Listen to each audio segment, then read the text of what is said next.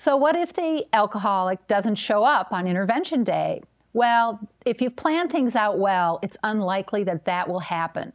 But if it does, there are a couple things you can do. The first thing is just wait. I mean, I've been in interventions where the alcoholic rolls in an hour late, overslept, whatever. So we just sit tight and we wait.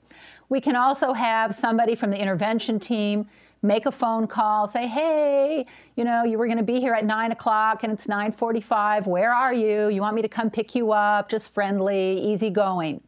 Sometimes we kind of lose the alcoholic. We don't know where he or she is. And we might put together a little mini team from our intervention team that goes out to find him.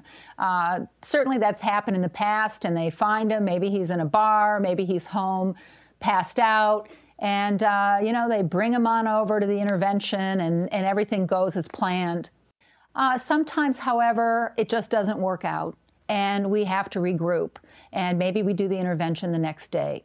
Again, this rarely happens, but when it does, we just have to roll with the punches. You know, just figure out, okay, what's the next best step? We'll do it tomorrow.